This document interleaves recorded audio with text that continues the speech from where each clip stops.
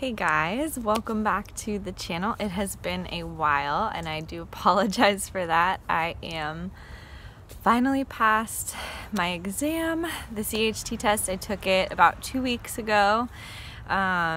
We don't know the results yet because it takes about 6 to 8 weeks, so I've been really enjoying my time, not studying. Finally, I did not realize how much time there is in a day until after I finished with that test. So more to come about that. It was really hard. I have no idea, honestly, how I did. I know that I worked my absolute hardest, and that's all I can do, and hope for the best. Yeah, so just trying to unwind, relax, get back into the normal routine of my life and have a little bit of balance has been so good. Today, to get back into the swing of things and get back into YouTube and everything like that, I thought it would be really fun to make a frequently asked questions video.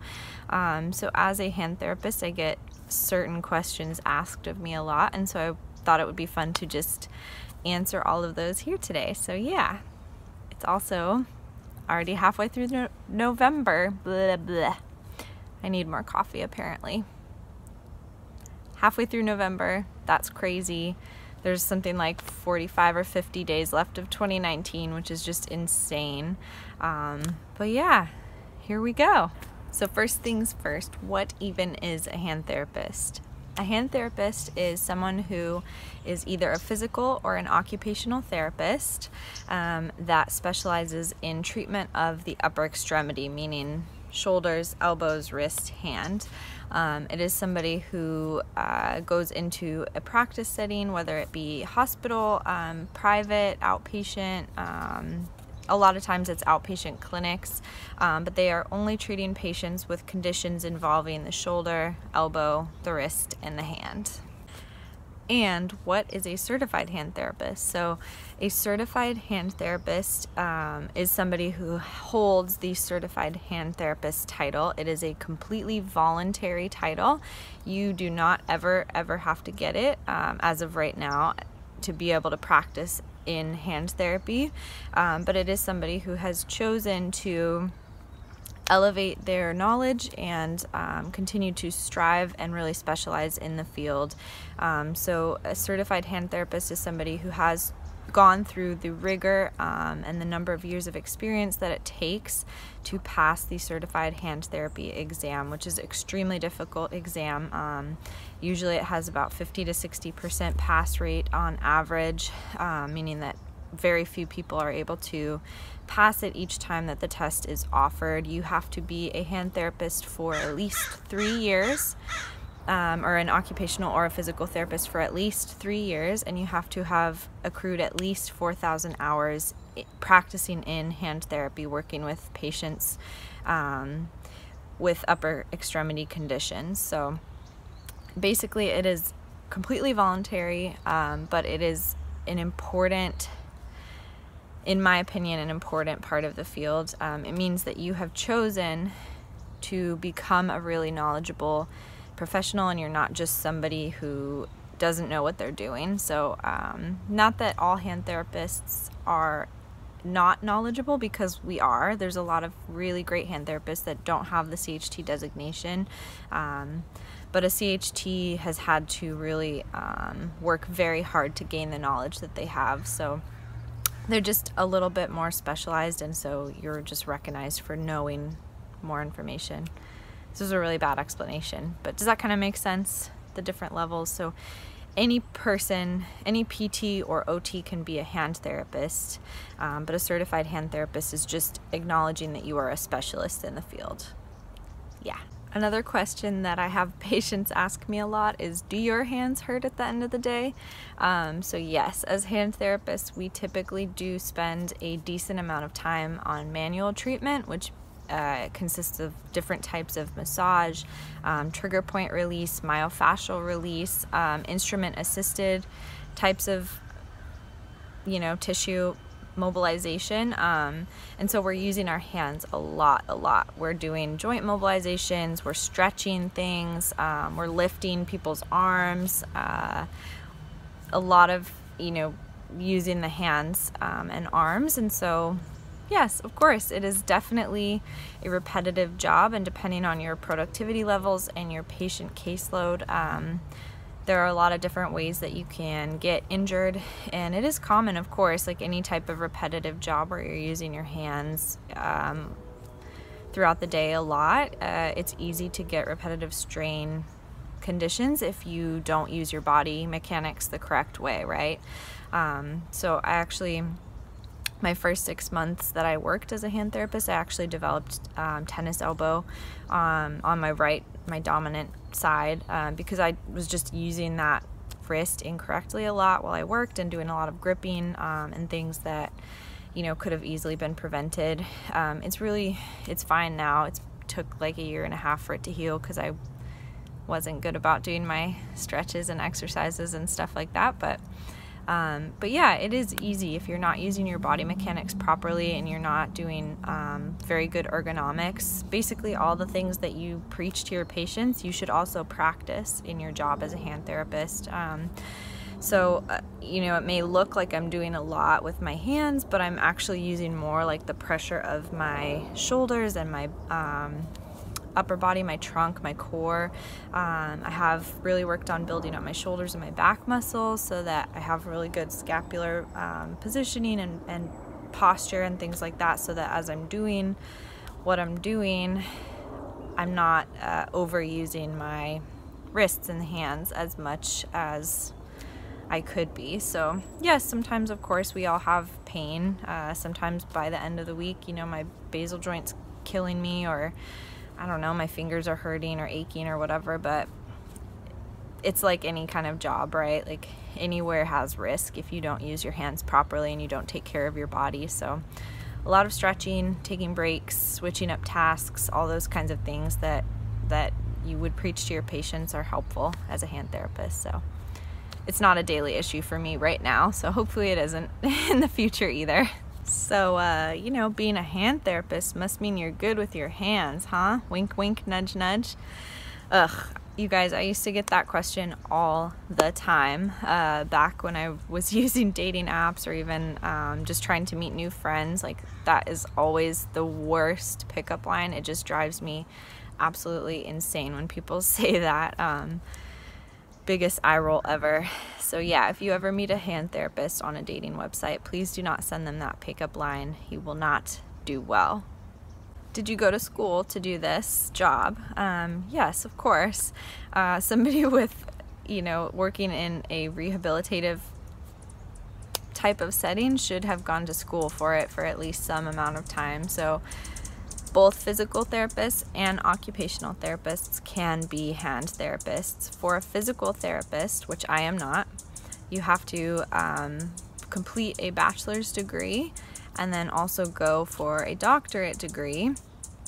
Sorry, you guys, there's this like crazy bird that is making so much sound right now, and I hope the audio is not terrible. But anyway, physical therapists have to have a doctorate degree before they're able to practice as a physical therapist.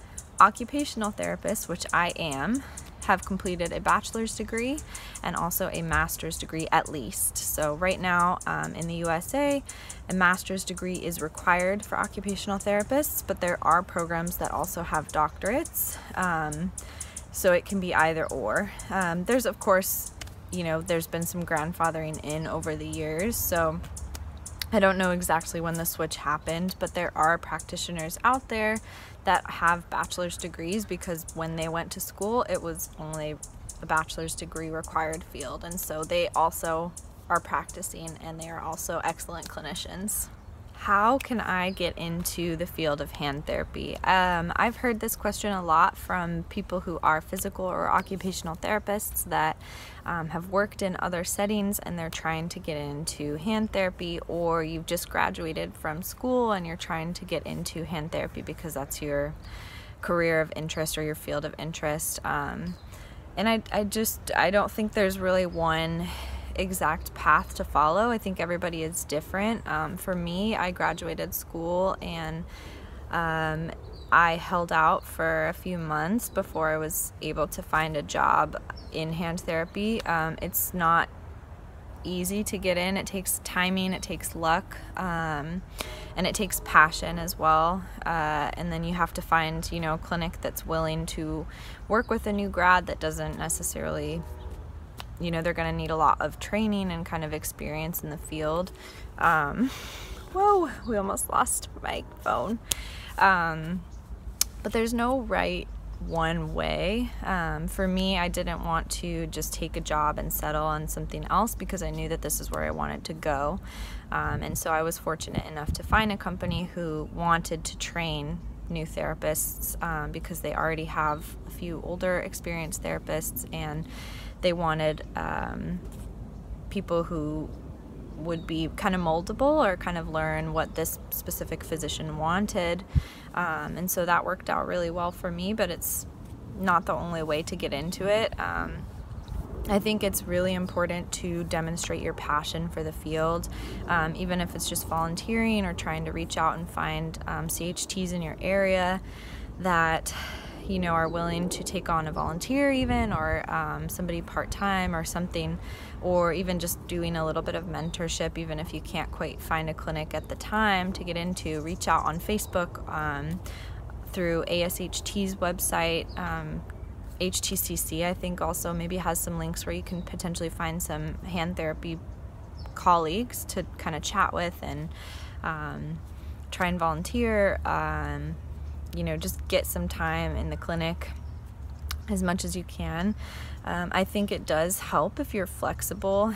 Like, it is not an easy field to get into if you don't have experience. And so for me, I had to move to do it. Like, there weren't any opportunities in Colorado, in my hometown at the time, and so I moved to California to do this job. I know that not everybody has that as an option, and that's okay too. You just might have to be more flexible with what type of setting that you want to be in. Even some hospitals sometimes will have like even part-time work for hand therapy, so just keep looking. Try and find people through Facebook or other, you know, even online sources that you can reach out to and chat with, and maybe try and start like a hand therapy study group or something like that where you can kind of meet with people and talk about it. And I would say also take it upon yourself, do the work, learn about hand therapy on your own, read books, get Rehab of the Hand.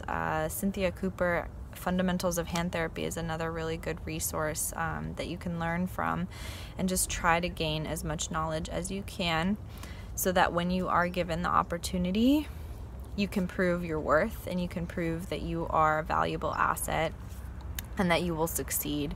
I honestly believe that hand therapy is not a field of OT or PT where you can just go in and do your work and then go home at the end of the day. And I guess it is, but you always need to be learning. Things are changing all the time, and to do the best by your patients and really learn the intricacies and the complex nature of hand therapy, it's so super important to be committed to the field. And you can tell when people are and when they aren't. I've worked with people in the past, or I've come across, you know, hand therapists in the past who unfortunately didn't have that passion and they didn't have the drive to do this job, and it's not an easy field to be in. You have to really push yourself. Nobody is necessarily there to teach you, so you really have to go about it on your own at times, and find continuing education classes and read books and articles and be learning all the time and be open to that all the time. So I know it's tough to get into and it can be frustrating. Take your time, be patient, try and learn as best as you can on your own, and stick with it, because if you were really passionate about this field, it's so worth the wait to get into it. Okay, so after all of that rambling goodness, I think we'll go ahead and wrap things up there for today. If you guys have any other questions about hand therapy or about hand injuries, or anything that you would want to know about what it's like to be a hand therapist, any questions that you have for me, feel free to comment below. super excited to get back into this channel, and I'm committed to making at least 2 videos a month, so stay tuned for that. Got some really cool content that I am excited about making and sharing with all of you. So thank you for your continued support, and I hope you guys have a great rest of your day. Thank you so much for watching.